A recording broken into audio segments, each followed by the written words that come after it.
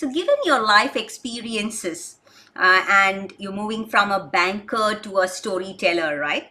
How could other leaders like you discover the power of storytelling better, Rana? Um, I think it's by giving ourselves permission to open up and share. I think as we are, I find like when I was in the corporate scene, we're much more guarded as to what aspect of ourselves we reveal. Um, I noticed that when I worked in Singapore, that was much more pronounced versus when I was working, say, in the Philippines. Because in the Philippines, it's our culture to chit chat and tell something about ourselves. But I noticed in Singapore when I was working, it was much more formal. We only talk about work. We talk about work, we talk about people at work, about work, but nothing about our personal lives or our interests, the things that we can talk about which school we went to and who we know, but that's about it, like the things that you can see in your CV. um and I think what we don't realize is the value of when we share something about ourselves to each other, not necessarily private stuff, just something a bit more personal that you don't see in your CV. That's Correct, when we make connections, like such as, for example, stories behind your name.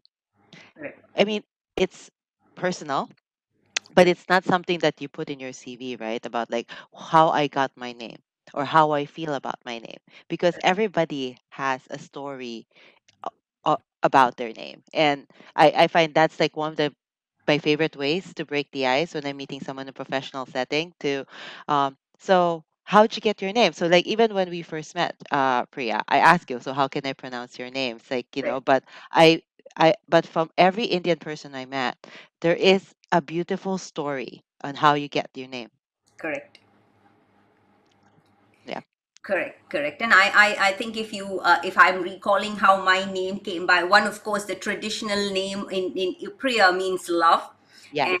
and Shri stands for wealth, right? And so it's something about abundance in love is what I think. But I think in my case, my father also liked an actress who Ah, followed the same name. So, and I think he named me after that. So I don't know, but yeah, different ways. That's an interesting way to connect with people, and it's yes.